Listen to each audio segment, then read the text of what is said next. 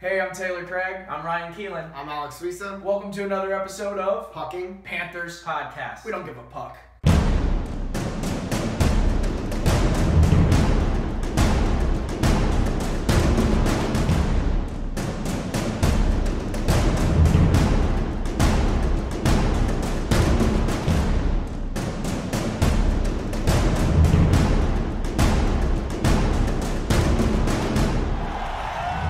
Alex went to the last preseason game against the Tampa Bay Lightning, and it was just, I gotta say, the first period, I got pumped. And the second. In the second period, the pressure was just, it just reached its peak. Derek McKenzie had a nice goal. He really did. He did.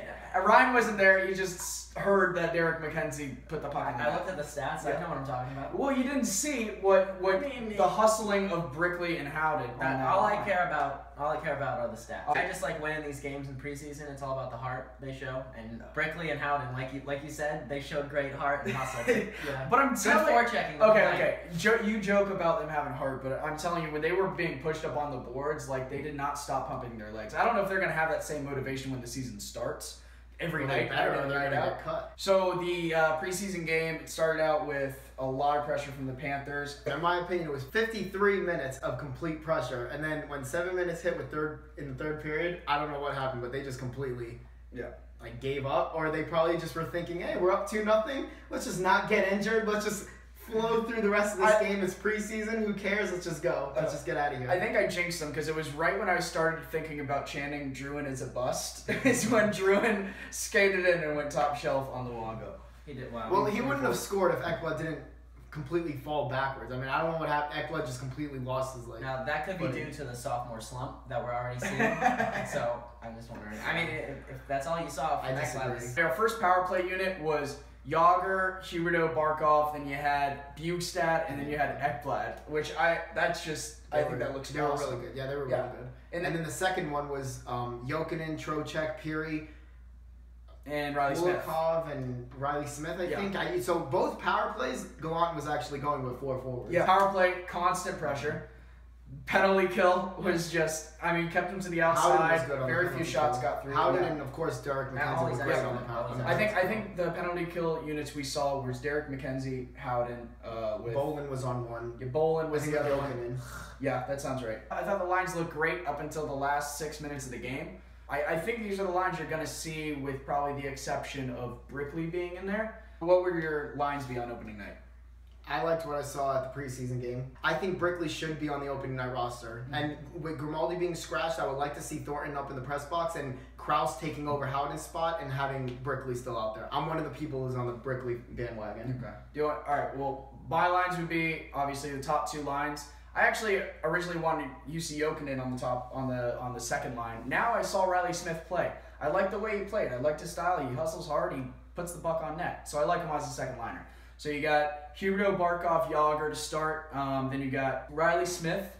Then Bugstad with Peary. And then I'd say third line you have Bolin, Trocheck, and UC Jokinen. Fourth line, give me Derek McKenzie in the middle of, to start opening night, because Rocco's injured, would be Krause and Howden. And So when Krause's 9 games are done, I want Rocco back in there. I don't think Krause is I think Krause is going to get sent back. So you're saying basically the same thing that I said, but you're just switching Brickley and Howden. Yeah, and I would have Brickley. I would have probably Brickley on the back burner, and actually Havlat would be my backup forward. I would have Brickley in the minors, just for the sake of playing time. Yeah. You know, Havlat can sit for days and get out there, and he still needs to get signed. Yeah, he hasn't even. And they didn't even play him in the preseason. I know. So there's a chance he doesn't get signed. You got 12 players. You're gonna have 2 backup forwards and 1 backup defenseman. Backup defenseman's probably gonna be Kampfer. Petrovic looked great. Petrovic looked really. He looked really good out there in preseason. Yeah, he did. Just like how he impressed me last year, towards the end of last year. So who would be those 2 extra forwards that you would keep in those lines? Just Thornton and Grimaldi until he comes back. Well, Grimaldi's going to be placed on injured reserve, I think, so that's not even going to be a spot. That means you have 1 more spot left. Now, do you send Thornton to the minors? That's the option I see, and that's the option Thornton won't like. Or do you put somebody like Krause, or Brickley in that position with Havlat? I mean, where do you put all these guys? That's why I would say don't even bother signing Havlat. I like the line with Grimaldi and Derek McKenzie with Howden. Because they're fast and Howden. And we saw in a preseason game that when McKenzie was with Howden and Brickley, and Howden and Brickley are just crazy fast and crazy hitting, and they were moving so fast. That is an energy everywhere. line. Yeah, they were everywhere, and all McKenzie has to do is just stand in front of the net. He's gonna end up with like 30 goals. What we were talking about was that like It's a joke. McKenzie was just dying to just finally get to play with fast guys because he's constantly busting his butt out there, and he's being cursed with Kopecky and Thornton, who are like the slowest players in the league. He's like, come on, guys, fast guys, you can't even keep up now. I know. I happen to really like McKenzie. I think we have a great chance of having a great start this season. Our first 5 games is at home Philadelphia, away Philadelphia, back-to-back. Next game is Carolina. Do you think we play Montoya? Obviously. We're going to see Montoya probably in Carolina. Then we're playing Sabres at home, and then we're playing the Stars. That's the first 5 games. I'd be comfortable with saying 4-1. I think being a little bit more realistic, maybe 3-1-1, I would say. 3-1. At least like 3 of those games are going to go to overtime probably. Oh, look at me, the Debbie Downer.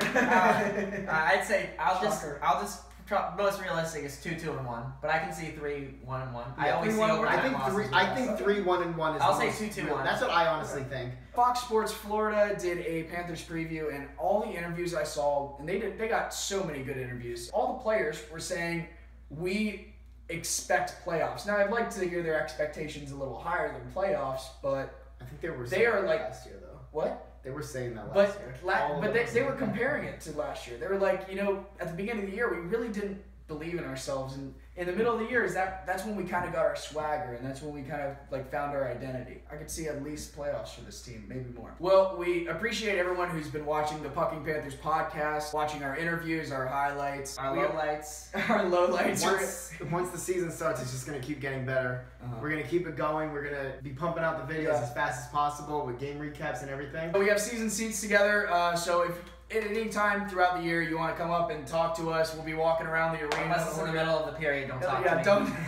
While the Panthers are losing, do not talk to Alex. That's the number 1 rule. Do not.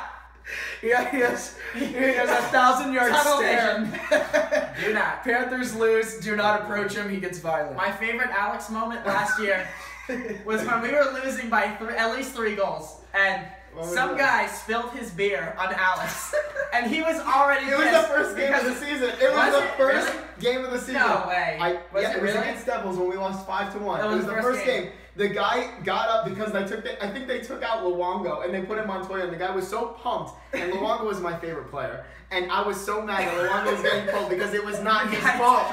And the guy jumped up when Montoya was coming in. The beer went all over me, and he was like, sorry.